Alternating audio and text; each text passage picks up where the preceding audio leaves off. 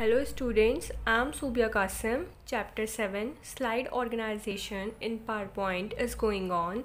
In our previous class, we completed the topic how to edit, move and copy objects. Now, our today's topic is deleting text objects.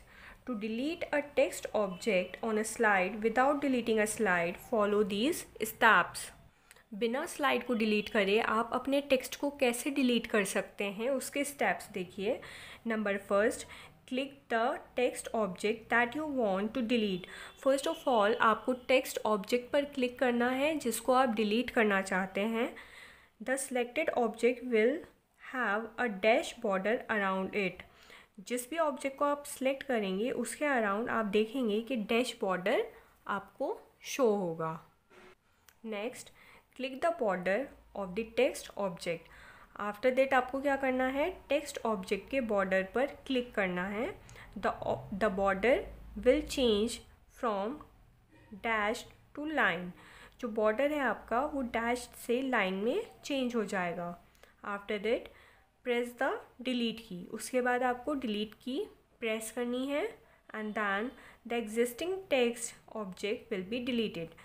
फिर आपका वो वाला text object जो है वो delete हो जाएगा। सो by using these steps you can delete your text object. Now inserting text object. Sometimes you may want to add more text than the area provided for entering text. बहुत बार ऐसा होता है कि आपको जो है स्क्रीन पर ज़्यादा टेक्स्ट टाइप करना होता है और आपके पास जो एरिया होता है टेक्स्ट टाइप करने का वो आपके पास कम होता है। The text box tool in the text group on the insert tab give facility to add more text on your slide. Text box tool जो है आपका वो आपको मिलेगा टेक्स्ट ग्रुप में इंसर्ट टैब पर। यहाँ पर आपको फैसिलिटी मिलती है या आपको फैसिलिटी प्रोवाइड कराता है to add more text to your slide. More text add करने के लिए आपकी स्लाइड पर आप इसकी हेल्प से अपनी स्लाइड पर और टेक्स्ट ऐड कर सकते हैं। Text box is a place holder where you can enter and manipulate text. Text box जो है आपका वो एक प्लेस होल्डर है जहाँ पर आप टेक्स्ट को एंटर कर सकते हैं एंड मैनिपुलेट कर सकते हैं। You can move the text box along with its content anywhere on the slide. आप टेक्स्ट बॉक्स को अलॉन्ग विद इट्स कंटेंट उसके कंटेंट के साथ स्लाइड पर कहीं पर भी मूव कर सकते हैं। स्टेप्स देखिए। Click the new slide button in the slide group on the home tab. आपको न्यू स्लाइड बटन पर क्लिक करना है जो कि आपको स्लाइड ग्रुप में होम टैब पर मिलेगी। ठीक है। Second, enter the title activities of the month. फिर आपने टाइटल एंटर किया एक्टिविटीज़ ऑफ द मंथ, ये देखिए यहाँ पर। After that click to add सब title place holder in the slide. After that आपको क्लिक करना है क्लिक टू ऐड सब टाइटल के ऑप्शन पर, यह आपको मिलेगा प्लेस होल्डर में स्लाइड के। Type judo championship. आपको फिर टाइप करना है judo championship, cricket match, volleyball, chess as shown in figure.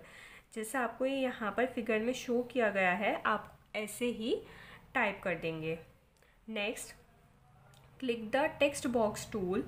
फिर आपको टेक्स्ट बॉक्स टूल पर क्लिक करना है in the text group on the insert tab, जो कि आपको इंसर्ट टैब पर जा करके टेक्स्ट ग्रुप ऑप्शन में मिलेगा। Hold down the left mouse button while dragging the mouse down towards right slide.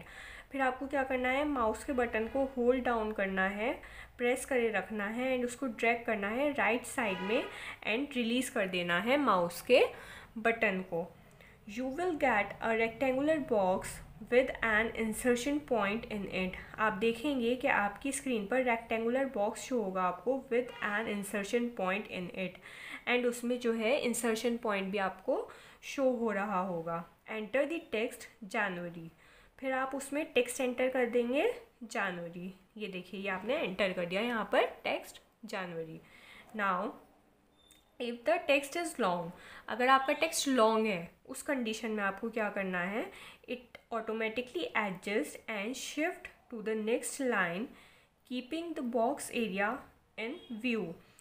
उसमें आपको कुछ नहीं करना, वो ऑटोमेटिकली एडजस्ट हो जाएगा एंड शिफ्ट हो जाएगा नेक्स्ट लाइन में keeping the box area in view. ठीक है, बॉक्स एरिया के अकॉर्डिंग वो नेक्स्ट लाइन में शिफ्ट हो जाएगा ऑटोमेटिकली. उसके लिए आपको कोई भी वर्क नहीं करना है. So by using these steps you can insert text box in your slide. Now in our next class we complete the topic rearranging a slide in an outline tab. Thank you.